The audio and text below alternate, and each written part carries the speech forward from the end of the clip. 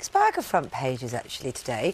Daily Mail... And after these elections, the Greek people have said no to us. A lot more office workers than in the past eat lunch. Stopper. We'd still have to hang out in the shops waiting for you guys. You'd get there quicker and you'd go around more shops. More. Just see more problems arising from them. Gav, morning. Hi. Morning to you. Yes, very true, that comment as well. Morning to you. Morning, What have yes. you found for us Well, inside? there's another story that's related to that. It's a child benefit story. Yes. From the budget, George Osborne said that he wanted to cut child benefit to people who are earning £50,000 and over. And the Telegraph says that it's seen a confidential report that says that ministers should rethink these plans because they are going to be...